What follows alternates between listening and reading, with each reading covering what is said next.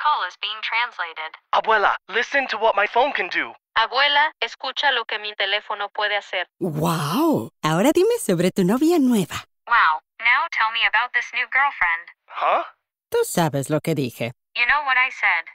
Language is no longer a barrier thanks to Live Translate with Galaxy AI on Samsung Galaxy S24 Ultra. Learn more at Samsung.com. Samsung account login required. Calls must be made using the native Samsung dialer.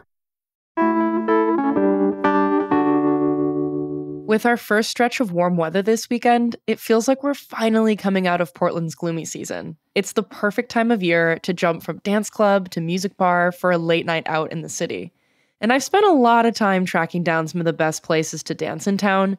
So today on CityCast Portland, we're revisiting a conversation I had with our host, Claudia Meza, with tips on how to make the most out of a night out dancing. Whether you're moshing to live punk, groove into ABBA, or learning how to two-step, we've got you covered. It's Monday, May 13th. I'm producer Julia Fiaioni, and this is what Portland's talking about.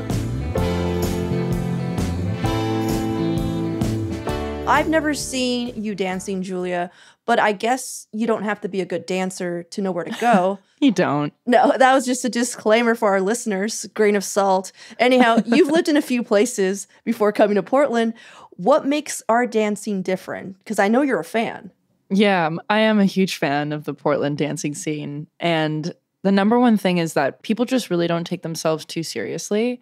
It's a real come as you are, dress as you'd like environment, which makes it really inclusive.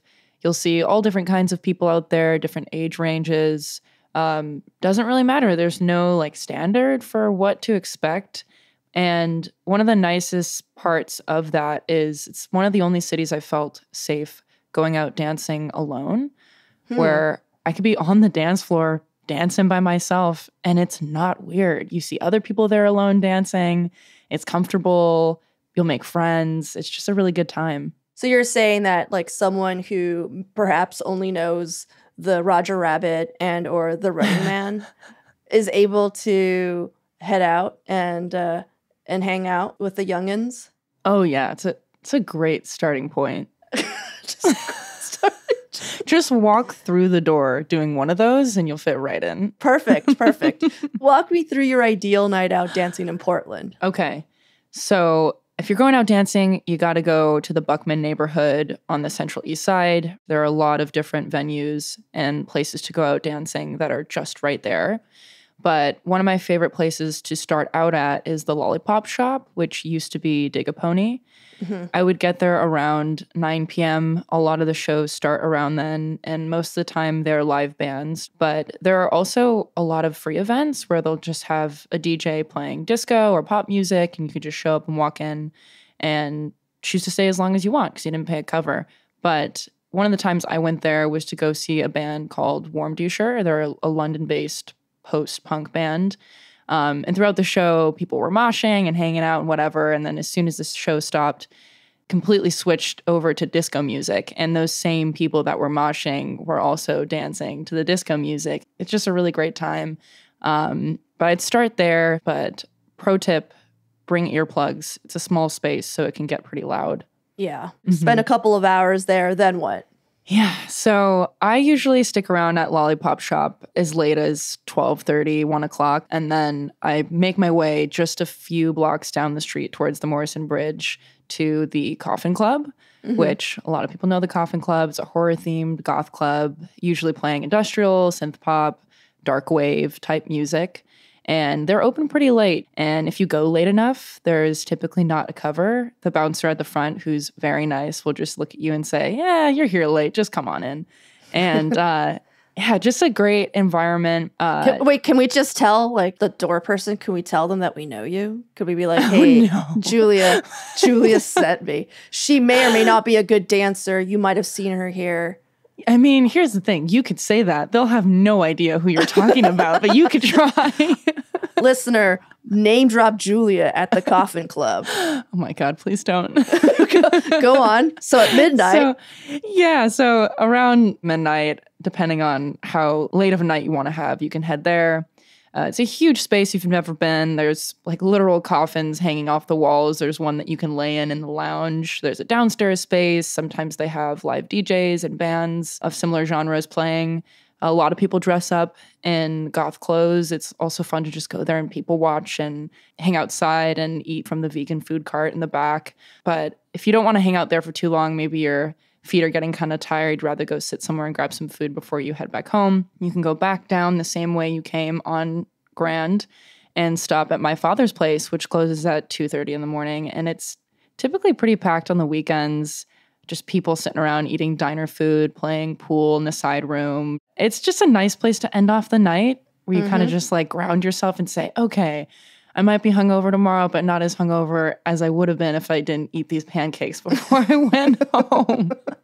But it's all right there. And it's, even if it's raining, not too hard to jump from place to place. And you can even take the bus home if you need. The bus line runs in and around that area. So it's very public transportation friendly too. Yeah. You know, Julia, you're still in your early 20s, and it really warms my heart to hear that my father's place is still that location for, all right, I don't want to quite go home and I need to eat some food right now. Yeah. Some things just don't change. Well, what is your pick for like best all around if you could only choose one place to hang out that night? Yeah. If I'm feeling just like hanging in one area, I'll go to the Goodfoot. It's in Southeast, but still kind of in Central East Side. What's nice about that space is that you don't have to feel like you're stuck dancing the whole night. The dancing area is in the basement, and then upstairs there's a huge space where you can play pinball and pool, and there's booths just to kind of hang out and chat with your friends. And in the basement where they host the events, there's a wide variety of the different types of things you'll get to see. A lot of the times, local live bands. On Fridays, they have a soul stew night, which is funk, soul, disco music playing on vinyls. I've been to that night. It's pretty fun. And that's definitely so just all age inclusive. Like you'll see anybody and everybody because it's freaking soul. Yeah, and it's one of those things that I'll take a lot of people to if they're visiting from out of town because it's so special. It feels like you've time traveled. And I don't know, I really like being on that dance floor too. It's surrounded by these mirrors that make the space seem bigger than it is, but also at the same time, it gives like this like trippy feeling of like, where am I? It's so late at night. I'm in a basement. It makes it kind of fun. But what's also cool about Goodfoot is that they have stand-up comedy nights on Mondays, and next door is Baby Doll Pizza. So if you want to go there on a Monday night, watch some comedy, grab some pizza, or you're there to dance late and want to get some food, there's lots to do. And it's also pretty public transportation friendly as well. It's within walking distance to 28th and Burnside, and lots of restaurants there if you wanted to go there before. So you have options. Cool. So 2 questions about Goodfoot. One, is it true that you've run into the mirror wall dancing? Who told you that? 2, did you take your parents to Goodfoot the last time they were here visiting? I haven't yet. I know that they would you were enjoy it. I supposed said to. that I could, and I haven't yet. I will say, though, I've thought about it recently, and I think that I would want to take them to the Coffin Club just so that they can experience a culture shock. You're going to take your parents to the goth club. Because I know for sure they've never seen anything like it, and it would just, I would get the biggest kick out of it. So yeah. Do you think they'll dance? Oh, you know, I could probably convince them after a drink or two, but we'll see. I'm going to do it, and I'll let you guys know. All right, well, let's take a quick break here, and when we come back, where to go for partner dancing, even if you don't have a partner.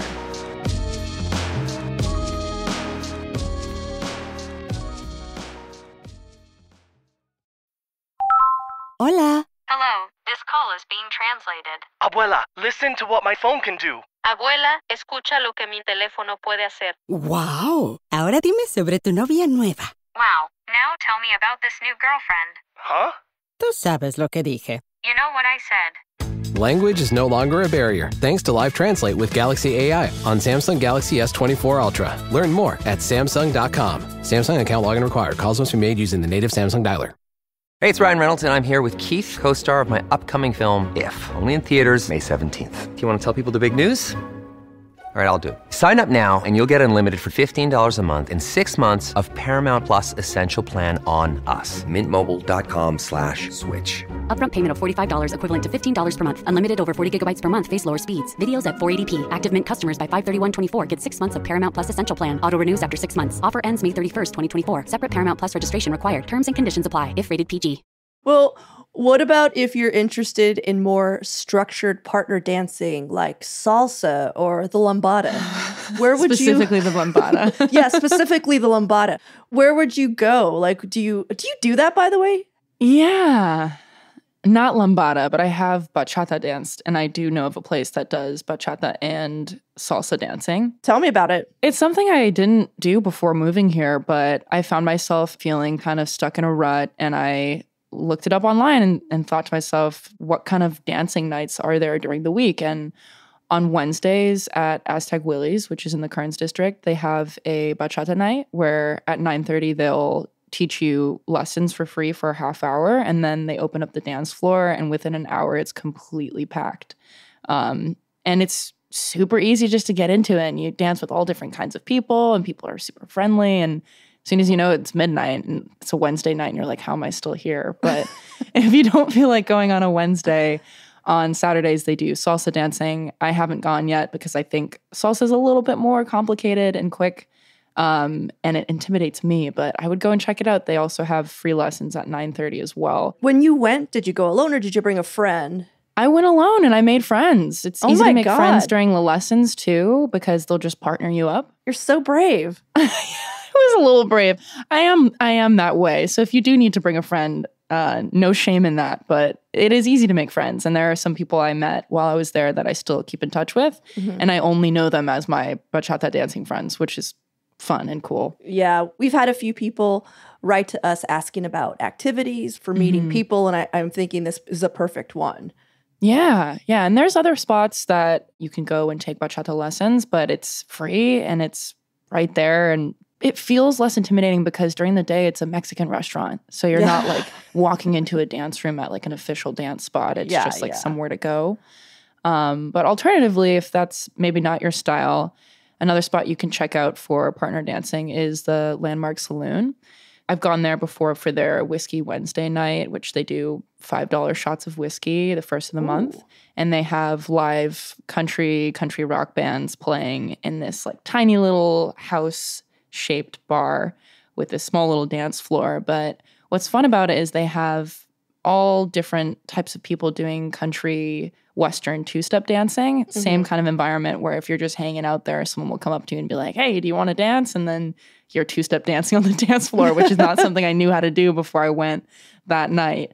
But my favorite thing about Whiskey Wednesday specifically, and this all just feels so Portland to me. I've never experienced this in another city before, but you'll see people there dressed in goth clothes at the country Western bar because they go there before they leave to go to a Italo disco night at the Coffin Club, which is also the first Wednesday of the month, where they're playing Italian dance pop music from the 80s and another free event. So you'll see the same people there and you'll be like, hey, and I actually have a friend that starts their night at the Country Western Club. Make sure that they have their Docs in the car and their eyeliner so that they can switch their cowboy boots for their Docs, put eyeliner on, and go into the Coffin Club without feeling like they stick out, which is amazing. Dude, cowboy goth needs to be a thing, and Portland should be the epicenter for it. And this would be the perfect backstory. It's happening. Well, you see, on Wednesdays, there's 2 dance nights. It's a free night. It's so much fun. It's so much fun. Oh, man. You're making this sound like a viable option. For Wednesdays at 2:00 in the morning. Well, I'm just curious. Like, do you have like a favorite song to dance to or like a style? Oh, I would say the one I feel like I can always just jump into right away is the goth style dancing at the Coffin Club because it's really just like a bunch of swaying back and forth. There's a little bit of a vogue to it. No one really bothers you or looks at you strange. You can do whatever you want. And the music is pretty predictable, so you're never going to be caught off guard. And it's one of those styles of dance where you can just get sucked in and hours have passed and your feet are starting to get sore and you're like, where the hell am I? And the fog machine is just like going and going. So that's for sure my favorite of all the ones I've mentioned so far. I was told that one of the best like goth dance moves is to pretend like you're picking an apple and inspecting it. Like, you know what I know exactly what you mean. Yep. It's just, and then just move your head side to side while you're doing it and you got it. Inspect that apple thoroughly. Possibly shine it. Put it in your pocket. If you're feeling risky, take a bite. Any honorable mentions? Yeah, well, this is just like one of the classics, Holocene. Of course. I see it as like an indie electronic music dance spot. That's how it is in my head. I know they do more than just that, but when I think about wanting to go and listen to like alternative indie music, that's where I want to go. One of their most popular nights is the Dance Yourself Clean night. That happens every few weeks and is specifically for indie electronic music. But one of my favorite stories from Holocene was I was there for Dance Yourself Clean a few months ago, and I ran into a group of what must have been like 15 gals all dressed as very old women just for fun. There was no theme, it wasn't Halloween, and they were just getting down on the dance floor. It was fucking hilarious. Oh my and that God. on its own gives you a sense of what Holocene is like. It's anything goes. You're just there to have a good time. Everyone's always just like in such a positive mood and happy to meet you. It's great. It's really one of those spots that's consistently fun. That's awesome. I'm glad that Holocene is still bringing in those awesome dance nights because that's where the bulk of the dance nights were, you know, a few decades ago. These are all really great. You're actually inspiring me. Is there, if people wanted to learn more about this, Julia, and they didn't want to, you know, hound you, is there like a .gov site where one could find even more dance nights, possibly a .org? On the city website, it's official. No, so I typically go on an app called Near Here. It's usually used for live bands, but they have live music events generally, and it's a great place to go and just see what the venues are, and then from there you can go ahead and search on the website, sign up for their newsletters, and put the pieces together. It's kind of what I've done over the past couple of years that I've been here. And then outside of that, when you're there making friends, you'll get invited out to other places and you'll discover new spots, and it kind of just goes from there, and you'll start to recognize familiar faces. It becomes like a little community. That's awesome. Yeah, it's nearhere.app. And here spelled like you're listening, HEAR, which is, you know, I get it. Clever. It's clever. Well, Julia, thank you so much. I appreciate you taking the time. And I know we've been talking about this. Like, Julia, you got to tell me all the dance spots. You got to, because you're always out there. If you want to know, if you're just imagining what does Julia do when she's not producing this podcast, she's just out there dancing. Just grooving on the dance floor. Thanks, Claudia.